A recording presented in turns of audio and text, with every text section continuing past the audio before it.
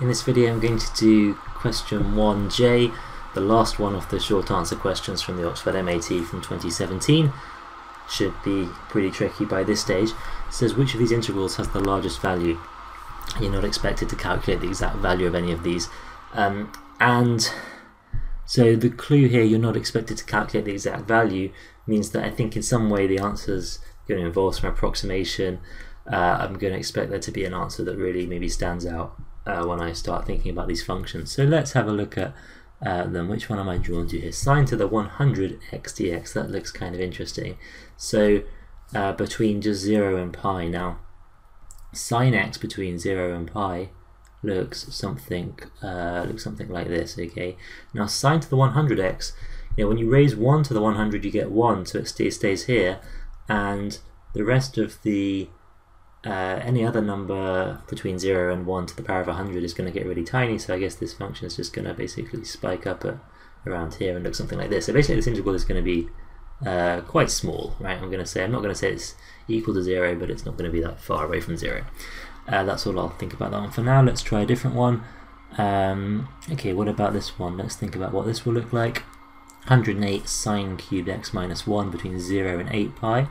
I'm just going to worry about it from 0 to 2 pi because it'll then repeat every 2 pi after that. So sine cubed x minus 1, okay, so again I've got sine that's going to look like this, but sine cubed is still going to be between minus 1 and 1. So if I do sine cubed minus 1, well, it's all going to be contained within the region between 0 and minus 2, whatever it looks like. So in particular, it's always going to be negative. Okay, so actually that one must be smaller than the total area here. As an integral is going to be negative, so it's definitely smaller than c. So I can rule that one out. Let's have a look at a.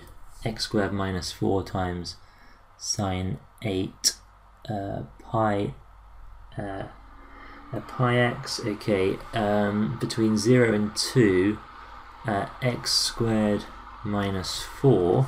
Okay, so just so this is y equals x squared. Y equals x squared minus 4 between 0 and 2 is negative, and sine to the power of 8, it's an even power, is always positive.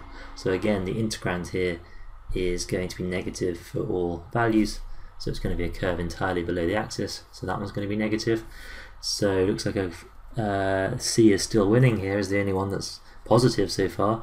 Let's have a look at B.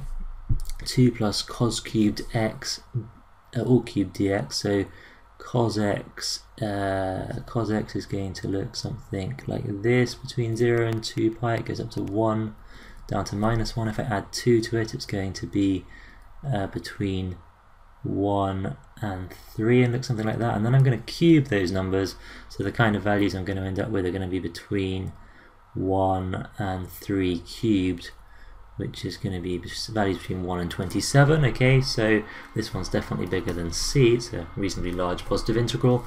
And let's just look at d then. 3 minus sine x to the 6. Again, if I've got minus, sine x is going to look like this.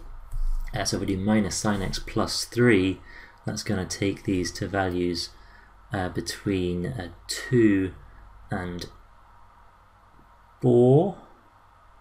Okay, so it's going to look something like this, and it's going to be going from 2 at the bottom here to 4 at the top. But then I'm raising these numbers to the power of 6, right? So all of the y coordinates here are going to be between 2 to the 6 and 4 to the 6. So these are just going to be way bigger than 27. So without doing any more precise calculations, I can see that the largest integral, the largest area that I'm looking at above the x-axis here is going to be d. And that's really the sort of logic you need to do these papers. We don't have time to be at all precise in working out any of these integrals. You're meant to be able to, if you're going to do this question, do it in a few minutes and get on with the rest of the paper. So I hope that's useful. Think about the maths. To do this sort of question, you need to know graph transformations, have some intuition about integration, or have that all really set. But then you've also got to be really practical and problem solving and get on with it in the time. So I hope that's been useful.